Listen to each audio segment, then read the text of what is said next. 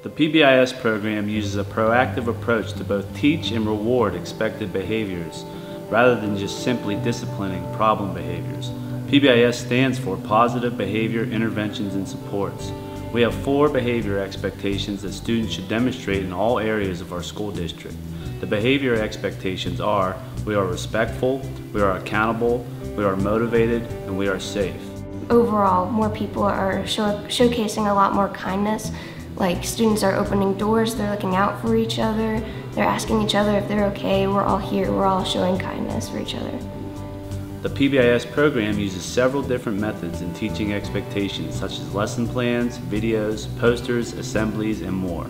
The PBIS team is data-driven by using information from our office discipline referral forms to create interventions to prevent negative behaviors before they happen.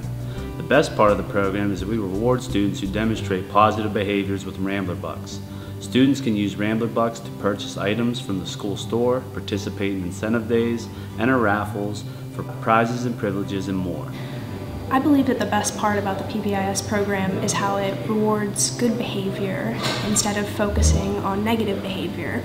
The program is supported by community restaurants and businesses by providing monetary donations, gift cards, and free admissions to places such as the Windber Recreational Pool.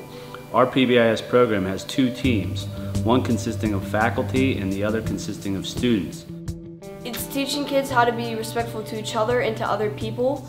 The benefits of the PBIS program are that you see more students using their manners, helping one another, reporting safety concerns, cleaning up after themselves and others, and most importantly, taking pride in their performance, their school, and their community. At the Windber Area School District, we are respectful, Accountable, Motivated, And safe.